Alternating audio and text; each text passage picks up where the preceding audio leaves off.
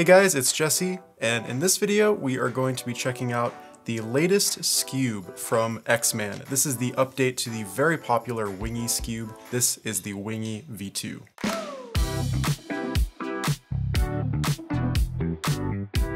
So first off, just taking a quick look at the box, we get a little bit of a tease as to what kind of features are going to be in this cube, as well as, of course, the very nice X-Men logo. I think this is probably my favorite cubing logo, honestly. I think it's really clean. But enough about the box, let's see what's inside. So we are immediately greeted with, it looks like a little accessories slash pamphlet container. We get our little screwdriver, as well as the card and just more information on the puzzle. All right, so here we are. Visually, the puzzle looks very similar to the V1. It still has that same concave design. This is my personal favorite for Skewb. A lot of other Skewbs have tried alternate designs to improve grip, but I think this one's honestly the best. So let's just jump right into some turns here. Let's see how this cube feels. I have pretty terrible Skewb finger tricks. Hope you can bear with me. Yeah, I actually really like the way this feels though. It's very, very smooth. It's got kind of that signature like silky smooth feel from X-Men. It really does feel a lot like the Tornado cubes. You can tell it's the same type of plastic and everything, and just overall feels very similar. I don't think the magnets are really that strong here, but the cube feels very, very controllable and stable. I think the stability really just comes from the solid design. It doesn't even feel like magnets are terribly necessary here. Yeah, the cube really feels great. I guess we can do some corner cutting tests here. Let's see, I don't really know how to test corner cutting on a Skewb. I guess just like that, something like that.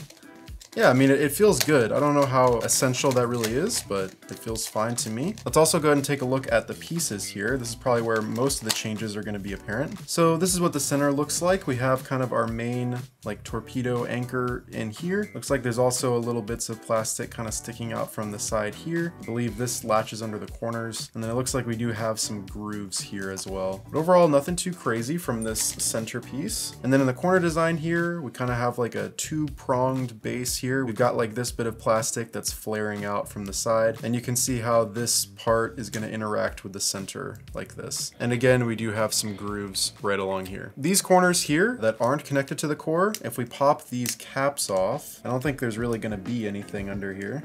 Oh, actually there is. Okay, so I'm not sure if you can read this text. I can only read it unless I get it in the light just right, so I don't know if you can see it, but it just says rotate to adjust. Yeah, so I'm assuming that this is going to control magnet strength. So it looks like if you rotate to the left, so this way, it's going to increase the magnet strength, and rotating it to the right will decrease it. From here, if this is setting 1, and then we have 2, 3, 4, 5. Yeah, so 5 settings. So I'll just keep it on that middle one for right now. All right, so when we open up one of these corners that is connected to the core, you're going to see the same type of adjustment system as from the Tornado V2. This dial here with the numbers, this is just going to control your spring compression, and then for actual tensioning, then you just use the screw. Unlike the Tornado V2, which had a rivet and you had to tension it using this dial. So I'm not seeing any magnets in these corners. So yeah, it looks like if you want to adjust magnet strength, you use the non-connected corners.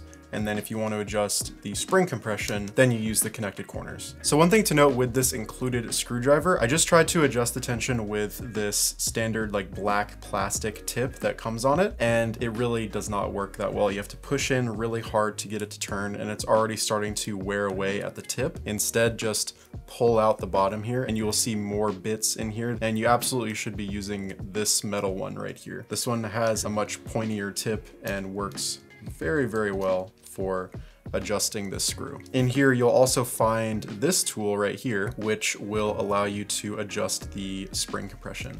So we put this tool on, and then this is gonna fit right into these two holes right here, which you can use to adjust like this. So now we're back on 1. 1 is going to be the least compressed. And if we go up to 5, that's gonna be the most compressed. So I'm gonna go ahead and set all of these to 5, and we'll see how that feels. All right, so let's see if I can notice much of a difference here.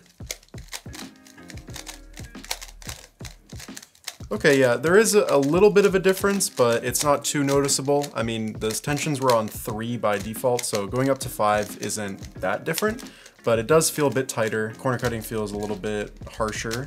It doesn't want to corner cut quite as much.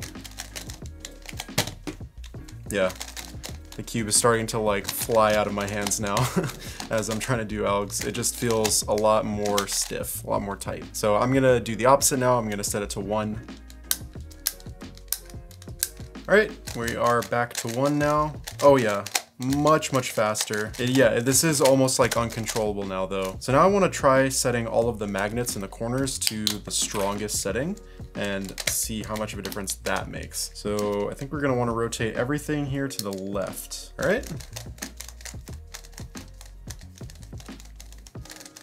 Okay, I think that also definitely made a difference. There's much more of a definitive click now, I think. But I actually really like how the cube is feeling right now. I wouldn't be surprised if a lot of people start switching to this, and I think this is just going to kind of be probably the best mid-range option. I don't exactly know what the price of this is going to be, but I can almost guarantee that it's going to be a decent amount lower than the GAN Skewb. So I think this is really going to dominate that mid-range market. It's really nice to see a Skewb with some more updated customization features, and I'm very excited to see what this Skewb is going to be capable of in the right hands.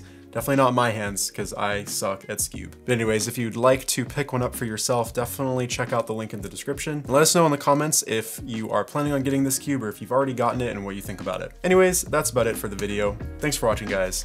Bye.